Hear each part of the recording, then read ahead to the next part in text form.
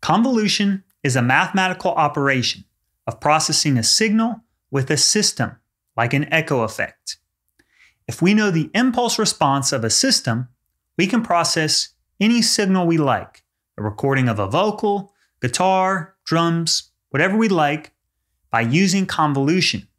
This is what makes an impulse response so powerful. In MATLAB, we can perform convolution by using the built-in function. So let's switch over to MATLAB and look at another way to implement echo effects by using an impulse response and convolution. Here in MATLAB, I'm going to demonstrate how to use the built-in convolution function to implement a couple different audio effects that have time delay. I've already started this script called convolution example. The first step is to import in our audio file. This will be our input signal. So I'll call the variables here our input and our sampling rate that we'll assign using the audio read function. We'll go out onto our current folder on our hard drive and import in this acoustic guitar sound file. Next up, we'll import in our impulse responses. These are sound files that we saved previously that represent our system, our audio effect. On our current folder, we have a sound file that we created from a previous video called Echo Impulse Response. So this one we'll assign to a variable called H. That represents our system.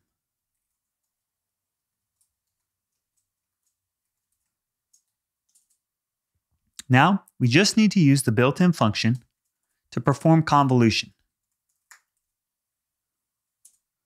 So the function has a name conv, and we're going to use our input signal, and we're going to use our system H. And we'll assign the result to our output. For comparison's sake, let's run the script the first time and just listen to our input signal.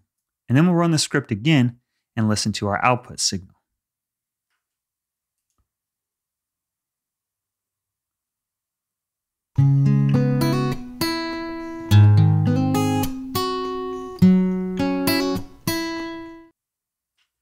Now let's listen to the processed version.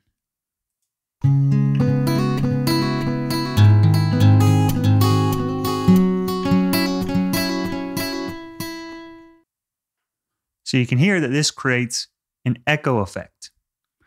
Next thing I'll demonstrate is a different impulse response. This is for reverberation. So out on our hard drive, we have a different sound file named reverb.ir. Now, the interesting thing about this one is it's actually a stereo file. So H will have two different columns. So to do this convolution, what I'm going to do is actually separate H into two things. I have H for the left side, which is going to be H where we get out all the rows in the first column. And we'll also have H for the right side, which is our second column.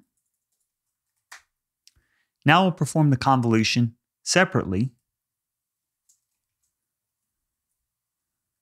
for H on the left. We'll also have one for the right.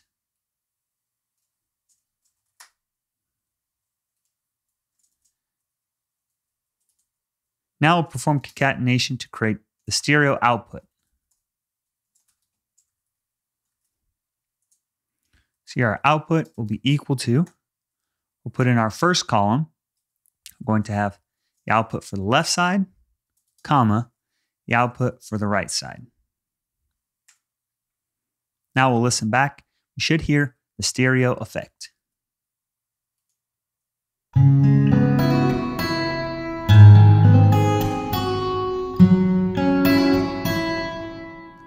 So this is how to use the built-in convolution function within MATLAB to perform the operation of implementing these audio effects that have time delay. We created a mono echo effect and also a stereo reverb effect.